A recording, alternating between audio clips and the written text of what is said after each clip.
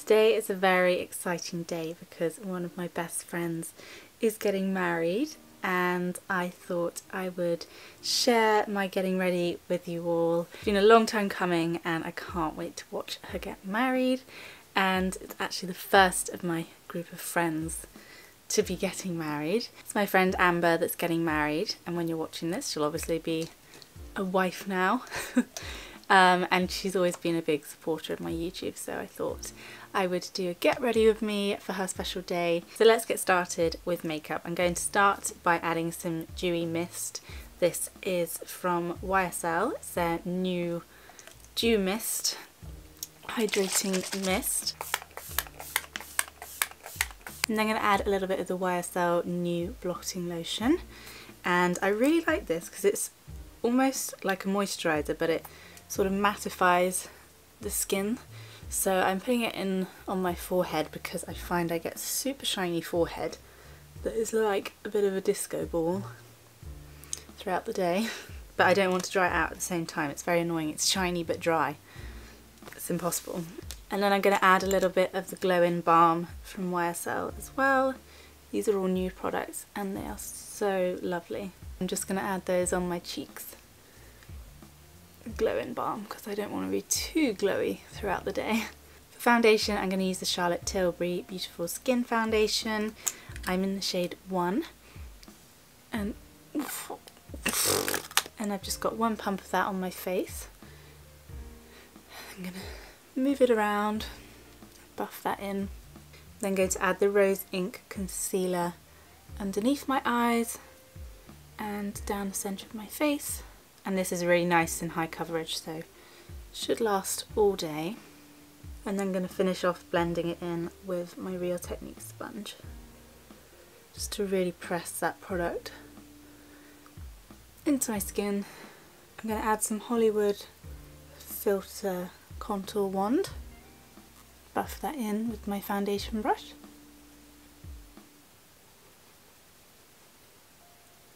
And I'm going to use some powder bronzer. This is a Gucci powder bronzer, and I'm just going to really bronze up my skin because I want to look nice and sun-kissed today.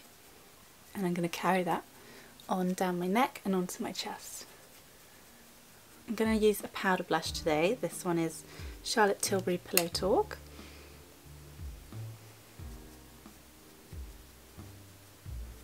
And then on the same brush I'm going to use Pillow Talk Multi Glow.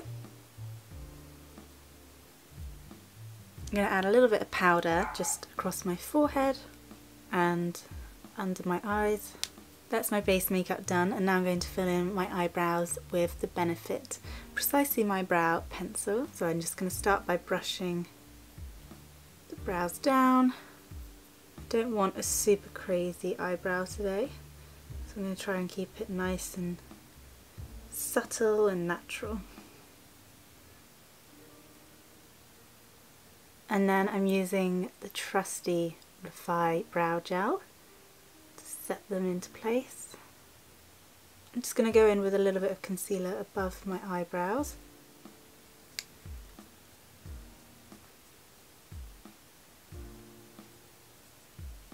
And then before I get started on eyeshadow, I'm also going to put some on my eyelid as a base.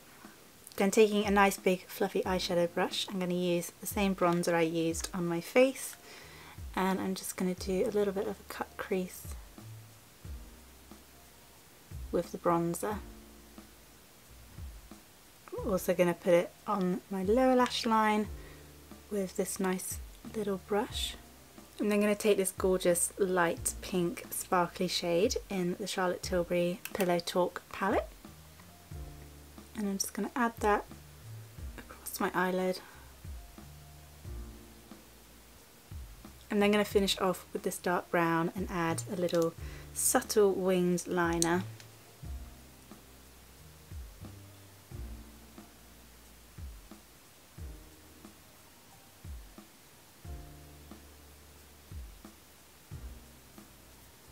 This has been my go-to mascara recently, and it's the Bare Minerals Lashtopia. Just makes your lashes really nice and fluffy.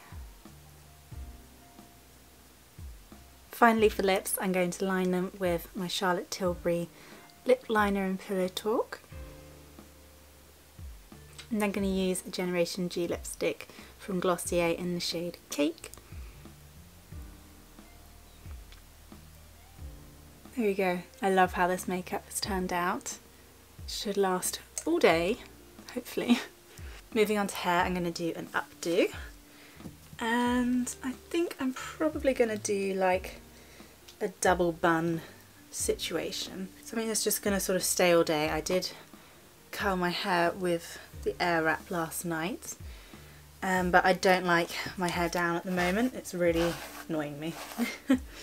So just going to brush through it all, and then I'm going to add a load of back combing using this Kent brush. And I really love this brush, it's so nice and grippy on the hair. So I'm just going to gently start adding some back combing and adding some hairspray to it. And there we go, it's done. But that will give us a good structure to build the updo on.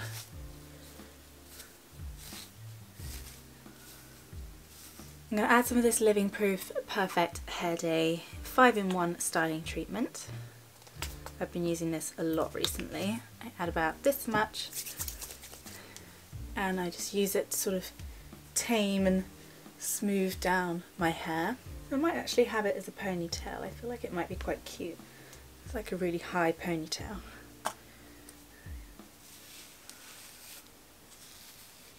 I'm no longer going for the high ponytail, I know what I'm going to do now.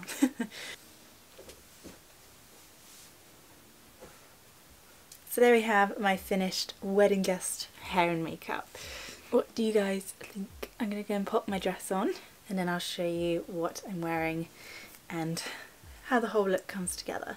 Outfit wise, I have two options. This is the first one.